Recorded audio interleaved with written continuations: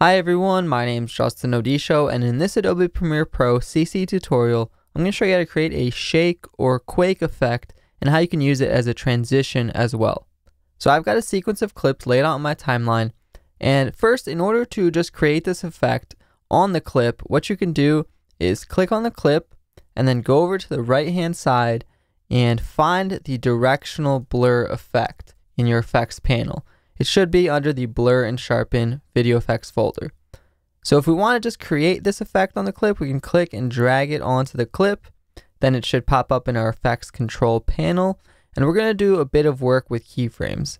So let's say I wanted to make it shake or quake right here. I'll toggle this stopwatch icon on for both the blur length and the direction, which will allow me to animate the effect. Now, I'll start at 0 for both by default, but I'll move over with my arrow key one frame to the right, and I'll add a bit of blur, and then I'll move over another frame to the right, and I'll click reset back to 0. So I'm going to do that for just about 3 shakes.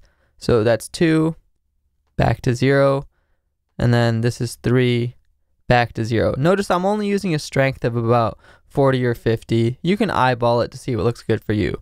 Additionally, I'm going to add a little bit of tilt in the direction so that by the end of it, each blur is slightly in a different direction. So let's play that back and see what that looks like.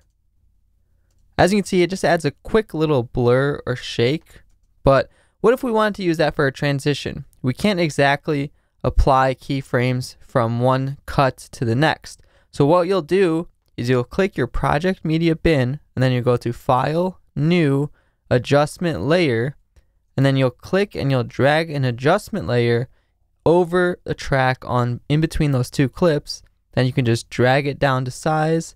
So I'll drag both ends in, just enough for, 5 frames on each side. If you want, you can start from the cut.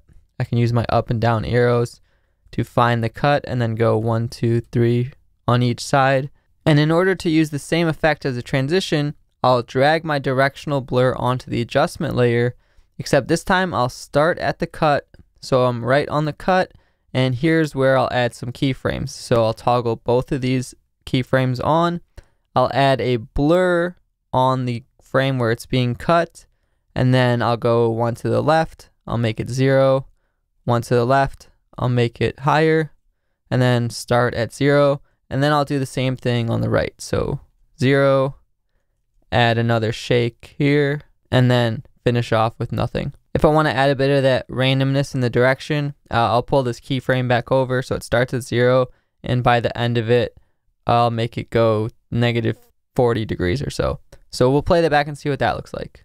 So now you can see we created a little bit of a shake as a transition, and if I want, I can just take this and Command C, and then move over to other segments and Command V to paste it. Or you can hold Alt and click and drag it over to make a copy.